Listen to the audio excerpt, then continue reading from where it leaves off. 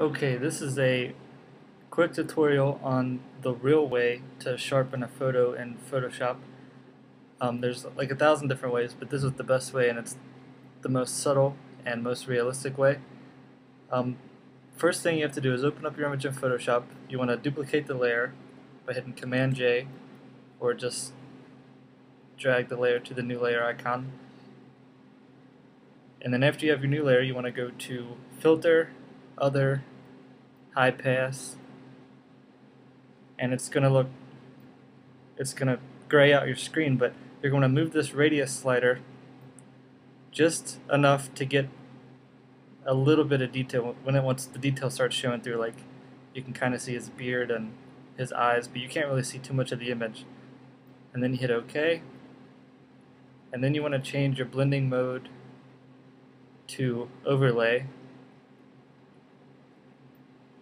Now to see it, you can go to 100% and like right here, like there's with the sharpening and there's without. So you can really tell a difference, and if it's a little too much, you either could turn down the opacity or switch it to soft light, and that'll soften it up a little bit. And you can always use a mask, add a mask to this overlay layer or to the high pass layer,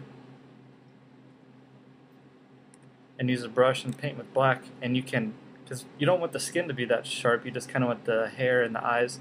So then you can just paint out the skin. I'll do it real quick.